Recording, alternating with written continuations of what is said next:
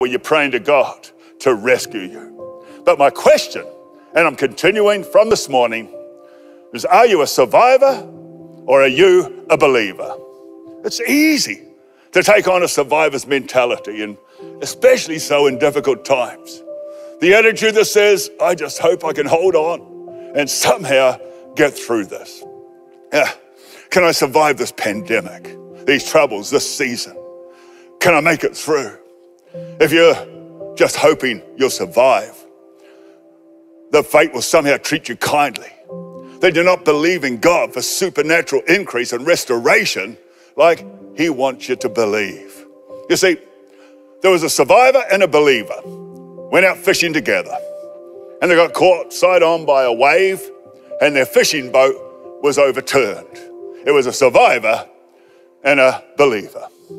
Well, the survivor is just clinging to the boat, trying to hold on. And of course, if you're clinging to a boat, then your hands are pretty busy. There's not a whole lot you can do to extend yourself and reach out. The survivor is just clinging to the boat. The believer, he looks at the land. He thinks, I believe I can make the shore. And by the way, in real life, you'd want to make sure that you really could make the shore before you let go of that boat. So the survivor's just clinging to the boat, but the believer, he thinks, I think I can make the shore.